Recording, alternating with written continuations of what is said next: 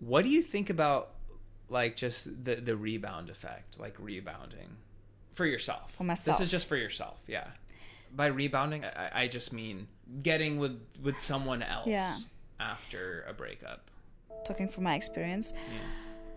I couldn't do it. Like, I could not jump into the next relationship because I was just so hurt and brokenhearted that I was like, I need some time. Like, I cannot pour from an empty cup. And it was just not on my priority list to see people. It took me a long time to consider downloading dating apps. It took me a long time to flirt. You know, it's just like, it just takes time to get to that point where you feel like, I can do this again and feel good about it. And don't get me wrong, like, you can meet the love of your life anytime.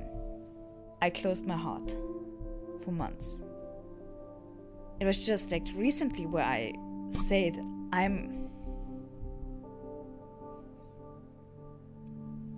tears. It's okay. It's good for you. It's healthy. Healthy tears. Not sad tears, not happy tears, healthy tears. It's healthy tears. I said like 2 weeks ago to myself, I'm open to receive love again. Because I healed to that point where I'm confident that I know who I am. I practiced so much self-love, and you can only love others when you love yourself. It's facts. That's 100% facts. Yeah.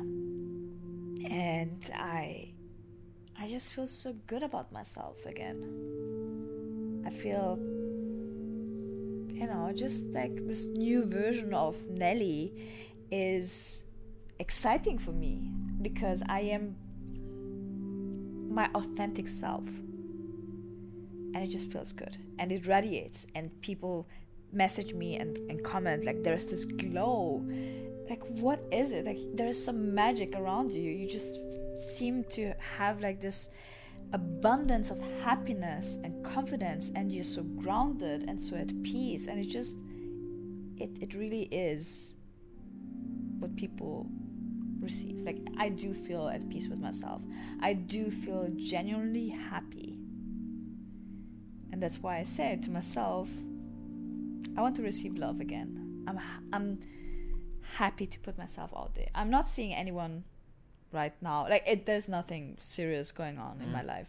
Like, my love life is so boring. It's exciting and boring at the same time. I'm like, okay, you know, you meet somebody and it's like, okay, what is it? And then you go somewhere else and you're just like, okay, let's just go with the flow. But yeah. That's beautiful. And it's also a selfless thing as well to the person that you would get with. Because if you're not ready to get with someone, this is me just like reading about rebounds and stuff. Like, I don't really know. Theoretically. Because I was afraid. I was afraid to get with someone as well, just because I didn't understand the process. No, but I totally know what you mean. Yeah, you're just like, you're in this weird funk. Like, you're not thinking about getting with someone. No. I can't even articulate. You did it. Great. You got to figure yourself out first. Yes. Yeah.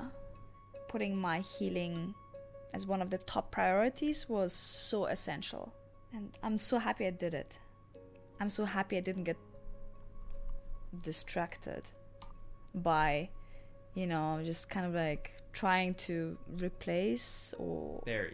That's what I meant. Yeah. That's what I was trying to say of that's how it was selfless of you, because you might just be trying to replace and then they make you feel better, like, temporarily. And then you get over it. But that's how I feel. I cannot speak for other people. Like I said. Yeah, and love can happen anytime. I agree. Yeah. I agree. And like, everyone has their own situations, and I don't think there's any right or wrong thing to do.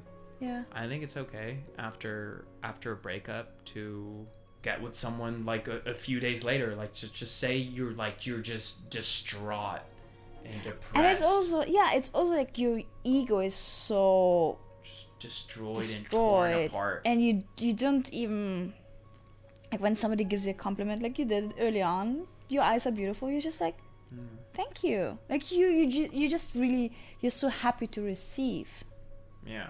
And I think that's also one thing where people just go out and date just to have that validation as well. Exactly. That you are worthy or loved by loved, anyone. appreciated. Yeah. Or just have somebody to talk to. Doesn't have to be Even that. Yeah, just have someone to talk to. Yeah. You know, you just kind of like after a breakup, you kind of like try to understand the other person. Like, why did he or she do that? If you liked what you saw and you want to listen to the full episode, then download Spotify and follow us at Superhuman with Will Dasovich. It's completely free, it's linked below and easy to use.